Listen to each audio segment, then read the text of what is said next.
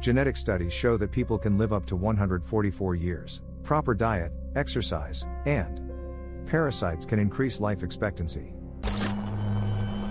During archaeological excavations, a parasitic organism is found in an ancient layer of earth, which can stop the aging process of its host.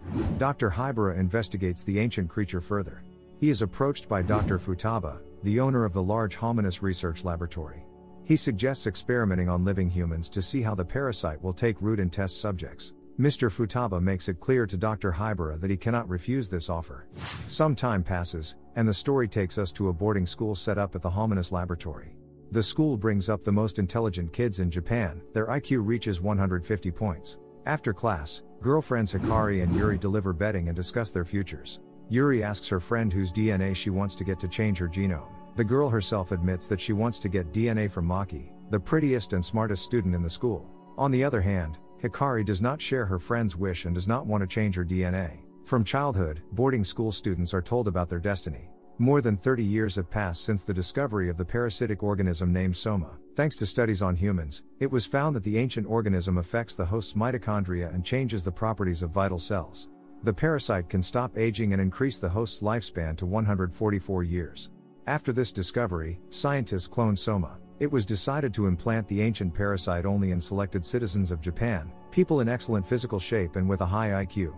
Hominis boarding school students were separated from their parents as children and implanted Soma into their bodies. Since then, they have been prepared for the fact that they will have to devote all 144 years of their lives to working for their country. Hikari is the only one of the fosterlings who disagrees with her destiny. In her conversation with Yuri, the girl recalls her father's stories about the world beyond the walls of Hominis. There, people can choose who to love and what to do. Hikari suggests that Yuri form an alliance against the Soma, and her friend, fascinated by tales of a free life, agrees. At night, Yuri tries to sneak into the boys' room to give Maki a love letter. An alarm goes off in the corridor, and the girl is taken away by the boarding school security, and her letter falls into the hands of the teacher. The next day, Yuri is absent from class. The teacher tells the pupils that what Yuri did was stupid and shouldn't happen again.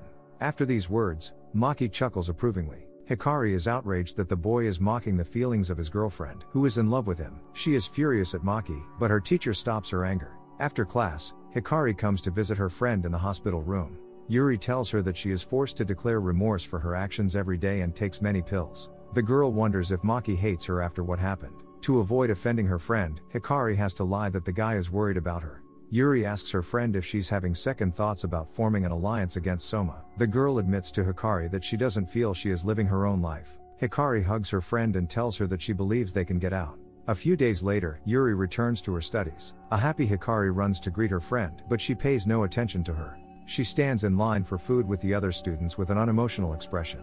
Hikari tries to get through to her friend and asks her about their alliance. Yuri pretends not to understand what the girl is talking about and moves on in line. Hikari realizes that her friend has been brainwashed and is now alone in her fight against Hominis control. The girl steals some bedding and binds a rope from pieces of cloth. She ties one piece of rope to a pipe and another to the parasite Soma on her back. Hikari jumps off the chair and uses the rope to tear the parasite off herself, screaming in pain.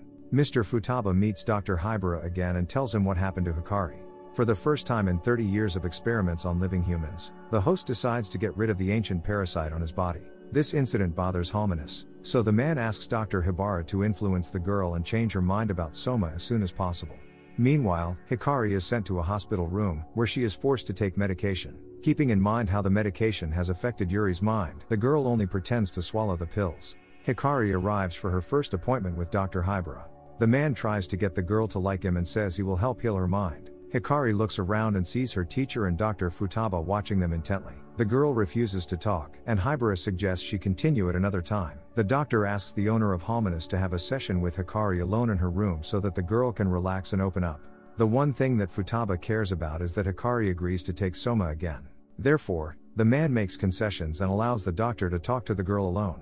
Dr. Hibara tries to speak to Hikari again, and this time the girl answers him back. The man assures the student that she will soon get better and return to her friends. Hikari tells the doctor that she has no more friends left. Then the man asks the girl to tell him what she needs to do to make her feel better. Hikaru confesses that he wants to see the world beyond Hominis. Mr. Futaba has been watching their conversation on a video camera. He allows Dr. Hibara to take the girl outside of the boarding school.